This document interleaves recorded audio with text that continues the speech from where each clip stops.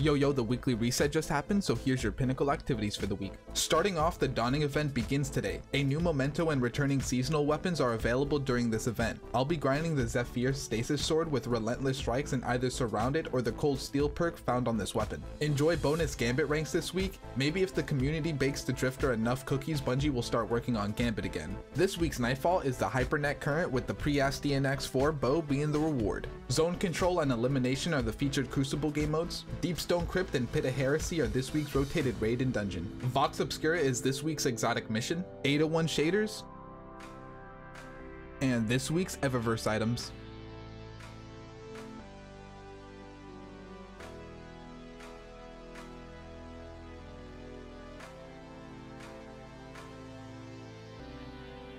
Thanks for watching, I'll see you guys next time.